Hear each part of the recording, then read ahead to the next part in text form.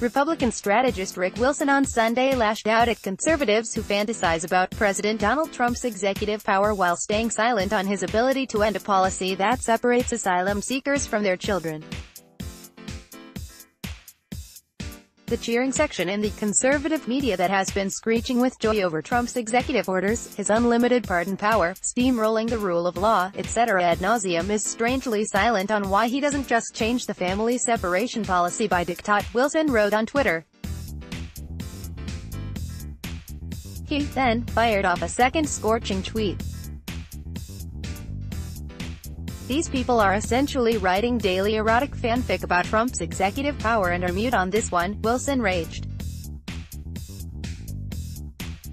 It's almost as if they're a bunch of tendentious doucheholes taking pleasure in the misery and trauma the policy causes.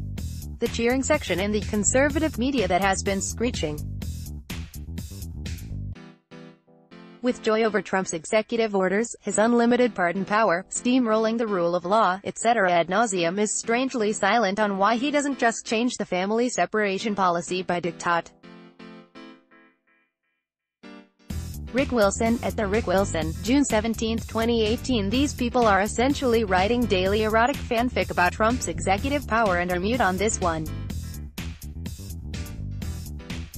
It's almost as if they're a bunch of tendentious doucheholes taking pleasure in the misery and trauma the policy causes. Rick Wilson, at the Rick Wilson, June 17, 2018.